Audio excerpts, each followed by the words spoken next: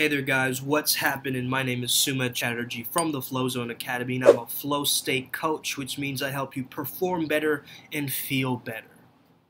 In this video, I want to speak to you about a concept, a law of the universe called the law of attraction.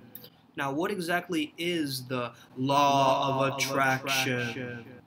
First of all, I just want to say it's not really a law, okay? It's not like you break the law and then something terrible happens, or you get punished. It's just merely a truth of the universe, is what I would say. It's just a philosophy, an idea, a concept that helps you get more of what you actually desire in life and wish to manifest in life. I received a question, and the question goes as so. Soon, just wanted to ask you, how do the flow state and the law of attraction correlate? I've seen a few articles and videos on this and wanted to know your opinion since you always explained it in a human manner without the technicalities and intricacies. Thank you for that question. This is what I want to say about this first and foremost. I want to break some myths here. Just closing your eyes and thinking about something is not going to make that thing pop into your reality. Okay, you might see it somewhere on a television screen, you might see it on a billboard somewhere, but unless you really want to manifest a kind of specific reality, you're going to have to take action. Okay, the law of attraction has the word action in it. The second thing that I want you to note is to celebrate your life. Okay, we celebrate things in our life that are only good and not bad. I want you to celebrate the bad things in life too, because you want to be at a high vibration when you are manifesting. Third thing, a lot of people have doubts creep in. It's like, am I really gonna manifest this thing?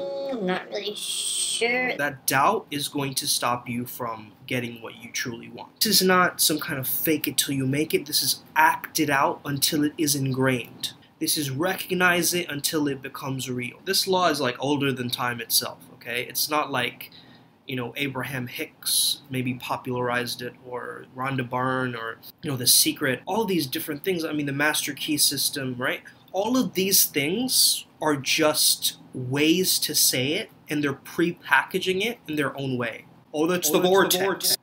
Yeah, I want to explain it to you in a human manner as possible, not alien terminologies, okay? So the first thing is that in the idea of the law of attraction, your thoughts become things.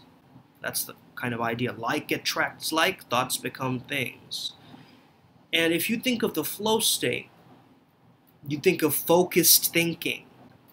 So in that sense, if your thoughts are more focused, you are going to truly align your thoughts and get much more clarity on your thoughts. It's like if you have a fuzzy picture, like if you have, you're watching a movie and it's not fully HD or 4K, it's going to be a little bit blurrier, right? It's not going to be as crisp. So what the flow state does is it makes your thoughts much more crisp because you're really, really focusing in on it. So focused thinking equals focused action, which gives you what you want. Another thing to note is the levels of consciousness.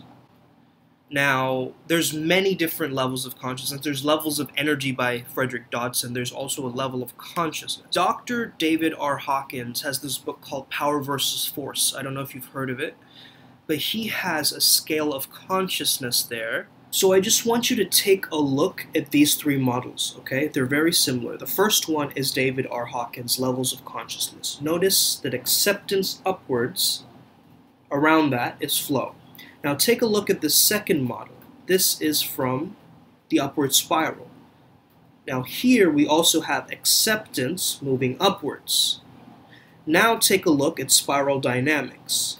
Here we notice the yellow energy of spiral dynamics being called flex flow. Beware of what you are attached to, because attachment, if you have dreams and goals and you're attached to them, that's coming from the frequency of fear. It's like, oh, I must have it, I have to have it, otherwise it's going to escape. So the way I describe it is a detached but intentional massive aligned action. So once you have that vision in mind, it's very clear. It's like you have a willingness to walk away from it too. It's like, yes, I know it's there. I know it so much that it's an intention now. It's not an affirmation now. Right? What we focus on grows. We know that scientifically. It's called the selective focus. Okay. A lot of people focus on their vision, but I want you to think, what is the vision beyond your vision?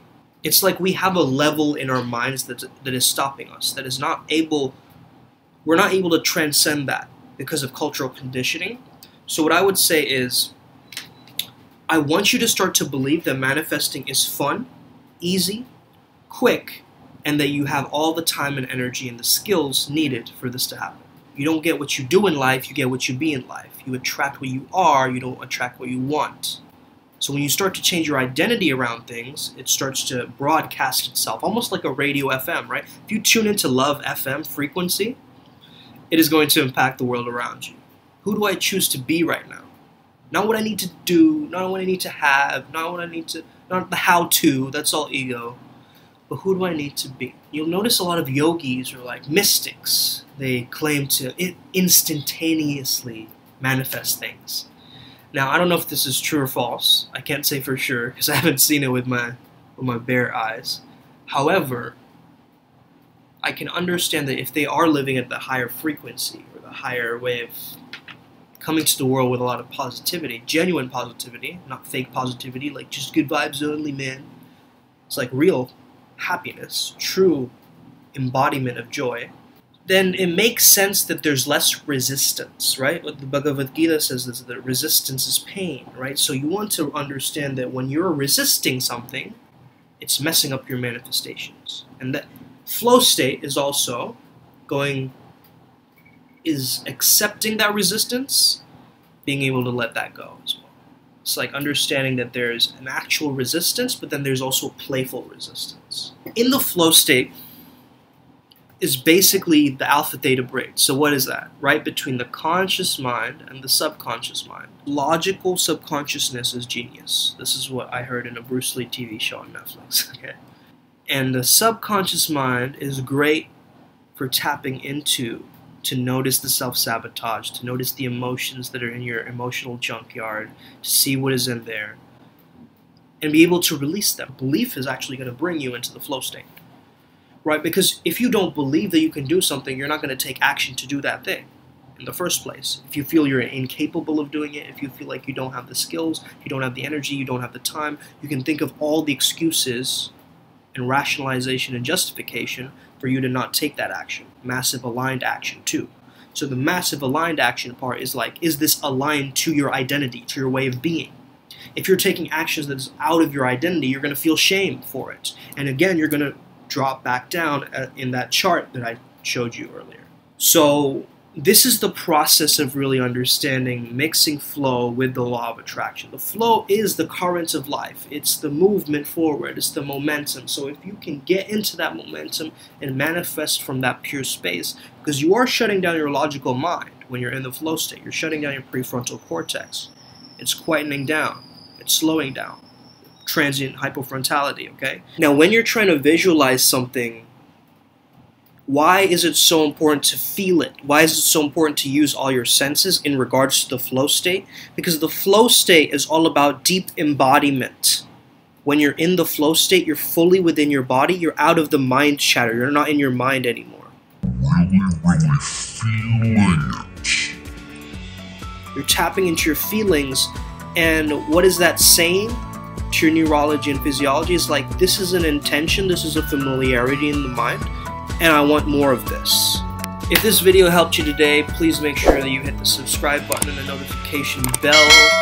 I will see you again in another video. Have an amazing day. May the flow be with you and stay legendary.